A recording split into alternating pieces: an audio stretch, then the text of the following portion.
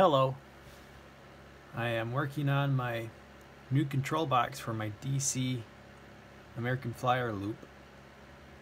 This is going to include a amp meter and voltmeter as well as a directional control, and it's going to be housed in this box.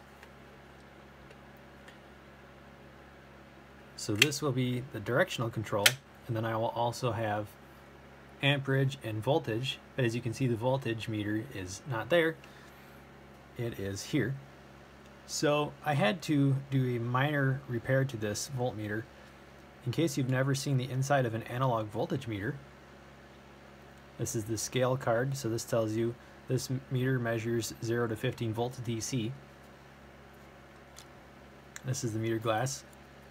This will allow me to clean the glass, so that's kind of nice. And this is the housing. And then this is the mechanism right here. Now this is very fragile, so I'm going to be very careful with it. I wasn't when I was moving it over here to put it together, and so I dropped the assembly and it dislodged it so the meter wouldn't move. Now this is a very, very fine wire in here. This is like hair thin wire, and then there is this metal piece here. Get a pointer. It's not a very good pointer. This odd-shaped metal piece is actually a magnetic. It's a very weak magnet. So what that does is it holds this needle at the 0 point. So you can't hardly tell that it's magnetized. I had to disassemble this, and the old adhesives disintegrated, so this entire thing kind of fell apart. But what happened was that this middle tab here holds the meter. It sits in a needle point bearing.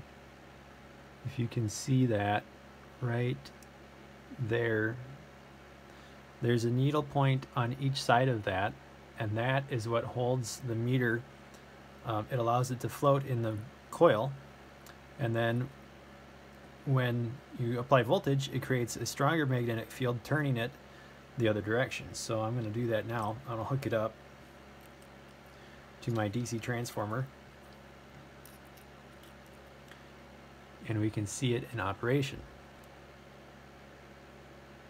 And that is why, because this device is so fragile, this hair wire came detached from this post. So now I'm going to solder that back together, and then I'll do a demonstration and get this put back together before it falls apart more.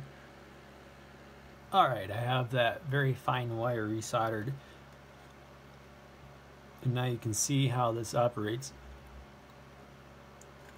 And if I go the other direction, this voltmeter only goes one way, so it'll peg it the opposite way. And 0, and then it goes up to about 15 volts, which is typically the max for a model train anyway, so this will work out just fine. Now I'm going to see if I can get this put back together without destroying it, and then we will operate, or I will be putting it into my control box and wiring that up.